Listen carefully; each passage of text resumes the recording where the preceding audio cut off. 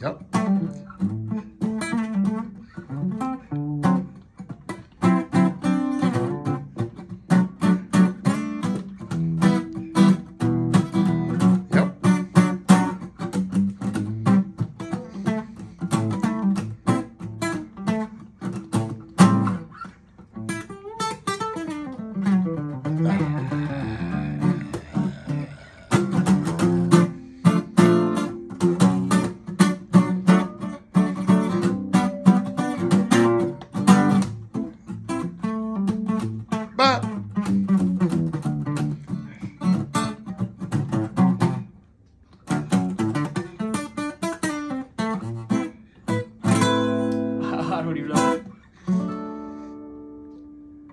We were talking about gravity.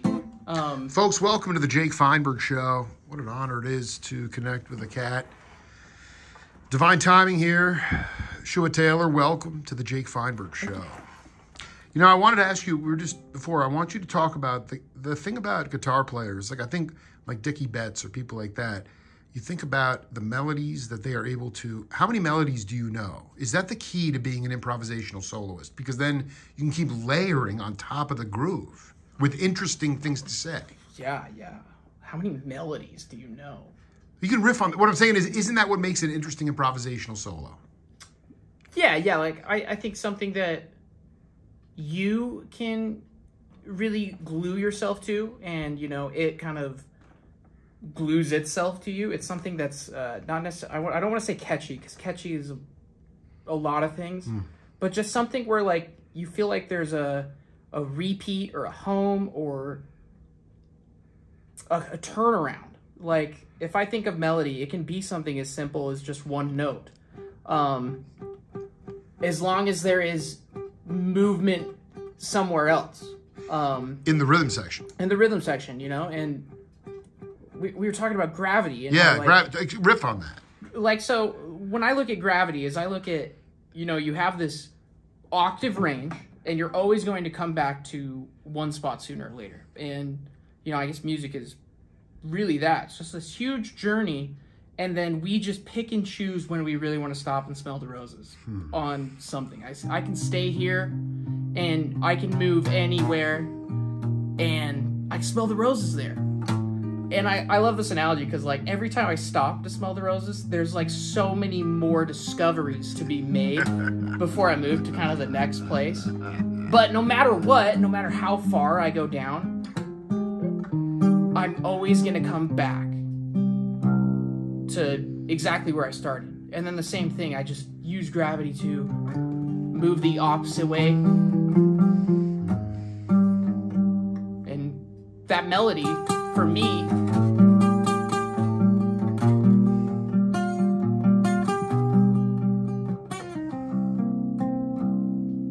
was really just that one note for me.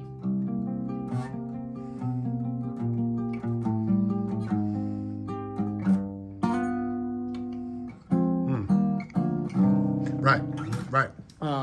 So simplicity, and then branching out from that within the mathematics. I mean, can you talk about where you need to grow the most as a person or a player at this point in your life? I mean, the only times that I've just learned to be comfortable being uncomfortable. Yeah. And that's the only way I grow. I was about to say, I think, like, places I could learn, like, being courageous, putting myself in uncomfortable more was something I always... But didn't you do that in Logan, too? Put myself in the uncomfortable? Yeah. Because that's a pretty hip town, right? I mean, that is the town. Pretty hip town, yeah. I mean, like, I feel like there's something to say about what a counterculture does, you know? So, like, yeah, there's a counterculture in Utah. There's a lot of Mormons. But, like, I think since that you have this counterculture you can glue yourself to, you stop being uncomfortable all the time going out. Like, I always know that I'm going to just fit into the counterculture. Right, so right. You know, getting out of your comfort zone is, I mean, Tucson's a way different place than Logan, you know. Hey, man, that's why you met Jake Feinberg. Dude. Yeah, exactly. You know, I mean, this is so beautiful, man. I mean, can you talk, though, ultimately, I mean, where do you feel like, yeah, I mean, to me, like, it's okay to be uncomfortable. I think that's really the only way that you can actually truly evolve in life. And I just wonder about if you can talk about the journey that it's taken for you, clearly in that solo, you know, you have found your individual voice. And I wanted you to talk to younger cats about, it's a forever journey. Let's be clear. Let's be clear, okay? Totally. But what are the antecedents that younger cats need to do? Because we're saturated in mediocrity today. The content that's out there is, you know, you have to seek or you have to know, or like me, just live in a bubble. Yeah. Okay, so what's your advice to younger cats about finding their individual voice? No, it's always changing, I think. For me, like, I get hung up in the sense that I'm not the musician I was once, or I don't play like I used to. I don't have the same licks. I'm not like, I'm a different musician now, and that means my tastes are different too. You know, I used to be like a big Satriani and Eric Johnson kind of cat. I always wanted to shred, and now I like totally find myself just wanting to play two notes, or you know, literally just like I just want to like play back and forth between something and see what's there. But to like someone younger, to find your own voice is just think about, for me, it's always been think about like the music you want to hear in the world. If there isn't, you just think about.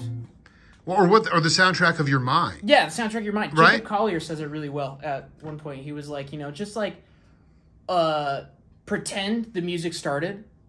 What do you hear? And then play that, you know? And I love that. That's so true. Like, well, you just, yeah, you see what's happening. Do you have a bounce going on in your head pretty much all the time? I mean, how much, like, in terms of the germ of a song, an original tune, like, where does it come through you all at once, or does it piecemeal? I would say I'm much more ADHD about it. And I don't think there's pitch all the time in my head. You know, I think a lot of the times it's a... Yeah, right, of course. Whatever. You know, I think it's like... Yeah, whatever. Tick sometimes. Dude, you know, come on. It takes a minute to warm up. But yeah, sometimes... I don't think all the time. Once a day, there's some sort of bop that comes to your head. Once a day. And if there isn't, I don't think you're really listening for it enough. Right. You gotta listen. Gotta listen. Deep listening. Listen. I tell all my students, listening is learning. If you're not listening, you're not learning. And that is just like... Do you play games with them to show them what that means? Well, totally. And I'll literally just be like, I know it's boring to sit here and listen to this, but listen to it. Is your picking consistent? Can you go quieter? You know? And like for a beginner or whatever range there is, there's just so many things to listen to. It doesn't necessarily have to be just the note I'm listening to, but the silence in between, or the strokes even. Is it all clean, you know? Just listen to that. You're going to learn what needs to be fixed about that. Listening is learning. Wherever you can just really shut up and focus, listen, you'll learn something. I wanted you to just riff for a minute on a band that I'm long overdue for a trip up there to Logan, but you know, I connected with those guys at Treefort Festival in Boise, Guava Tree, and I wanted you to talk about how even musical collaborations. Have you know? It seems like you guys probably have you collaborated before? Or like, yeah. I've at one point or another I've jammed with every single one of them, and I think I've been in a jam room playing or in a band with almost all of them at some point. What about Trayson? Trayson and I don't know if we've ever been in a band together. But what do you admire about him as a bass player? Well, as a guitar player, first and foremost. Yeah, see, I mean, I don't think I've even seen him play. Oh, dude, he shreds. You know, he's a shredder. But I mean, again, it's just like that.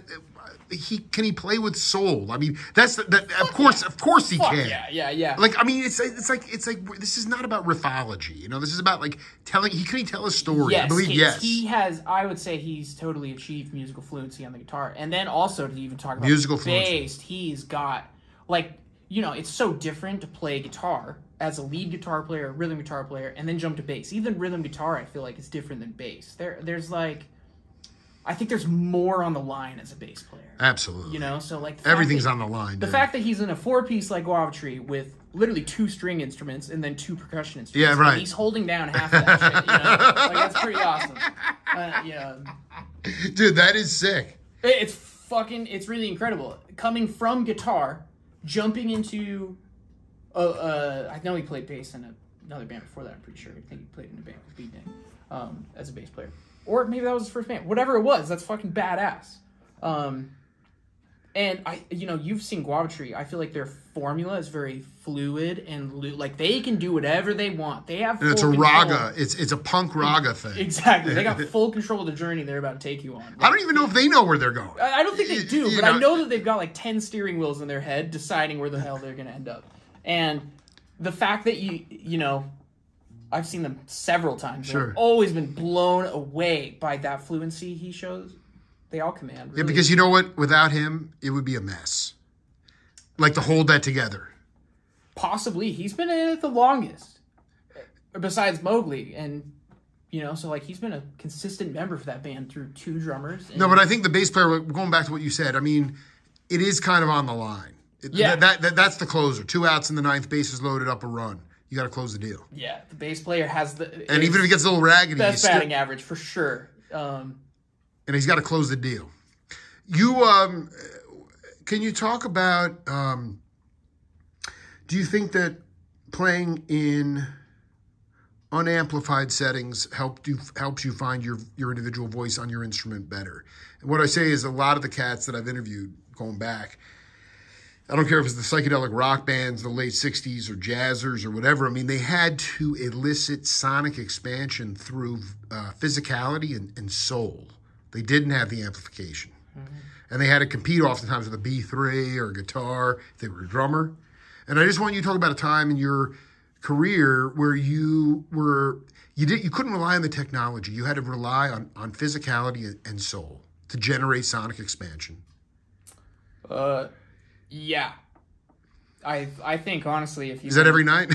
I play acoustic guitar a lot, and I really feel like I learned on acoustic guitar. I do play electric guitar a shitload, and I love electric guitar, and all my heroes, I feel like are electric guitar players. But acoustic guitar, I think this is where you develop expression and, control, especially in your fingers. Like guitar players, I mean, most instruments, you really have a touch. You have to develop a touch with your finger to, one, just gain your confidence and also experiment with like the different voices you can have. And either acoustic or, amp, no pedals sort of a setting, I think is what you want to be doing to achieve that, like, not fluency, but like confidence, like creative confidence to just like not do anything but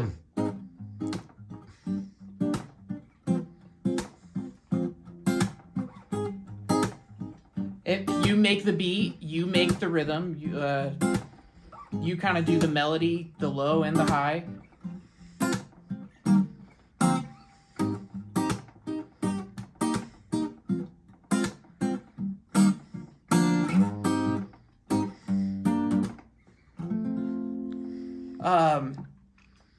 Yeah. What's the lineage of your, how far back do you go in the lineage of guitar music? Like, who were some of your seminal influences? Actually, here's the better question. Forget that. That's a very, very vanilla question. Can you talk about being a street scholar versus being in the academy? The idea of learning on the bandstand, as opposed to so many, Sco, Caliuta, all these cats, they never graduated Berkeley. There was so much work that they left school before they graduated. Today, that would seem insane. Oh, I think that makes more sense as a musician. But there was more work. There was a touring circuit, is my point. And so the question is, for you, in your experience, have you been in the ivory tower?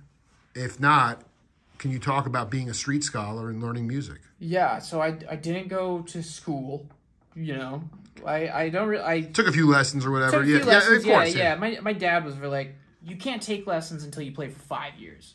So I think that developed for me as in like, all right, figure out stuff, And so when you're figuring out stuff, I think really the only thing that'll confuse people or hold you back is terminology. What do you call it?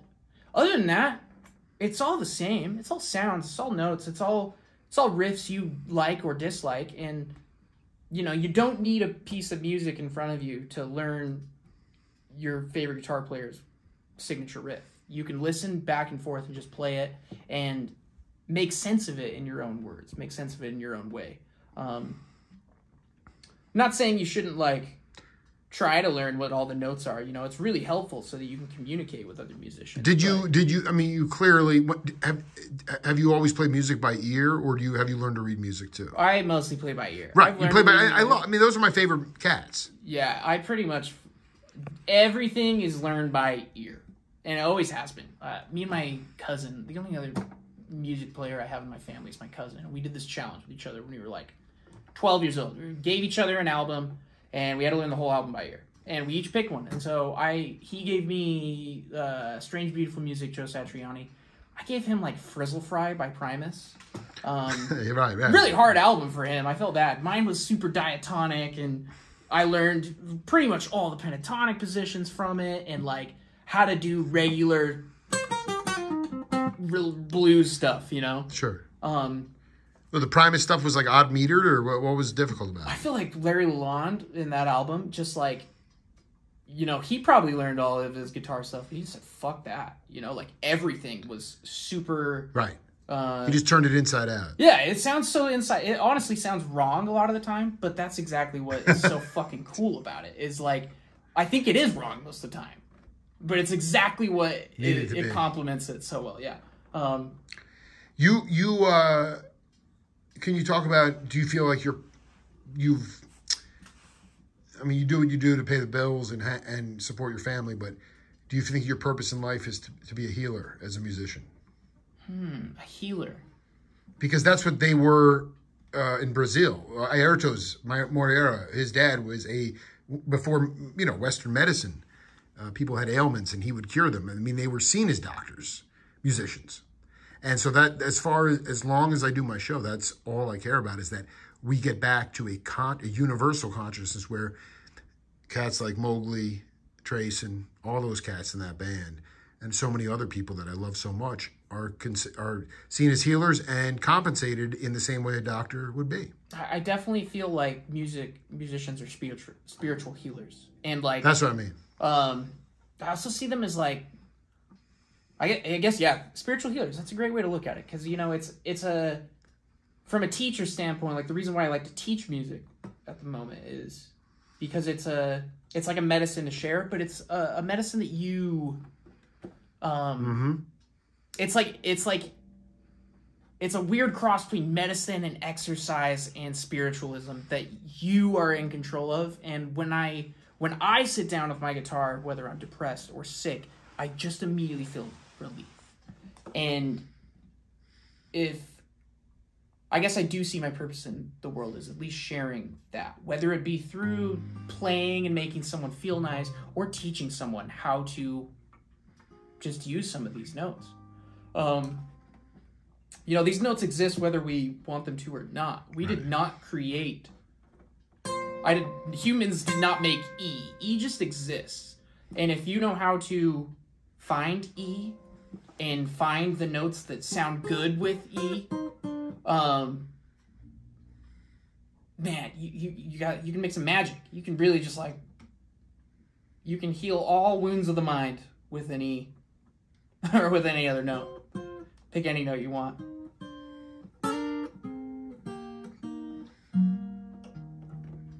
Shua Taylor, we'll do this again, man. It was such an honor to hang with you, man. Thank you. Been a pleasure. It's the Jake Feinberg Show. See you later.